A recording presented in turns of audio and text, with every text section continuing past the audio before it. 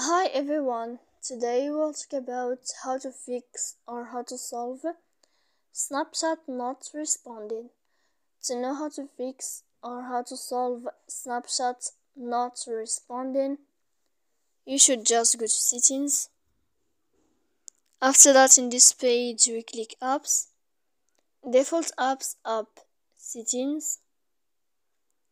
Here in this list you will enter to Snapchat.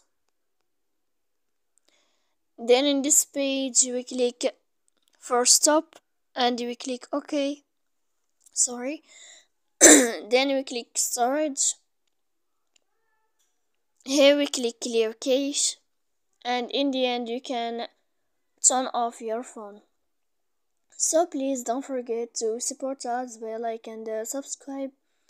See you next time in another video, and thank you for watching.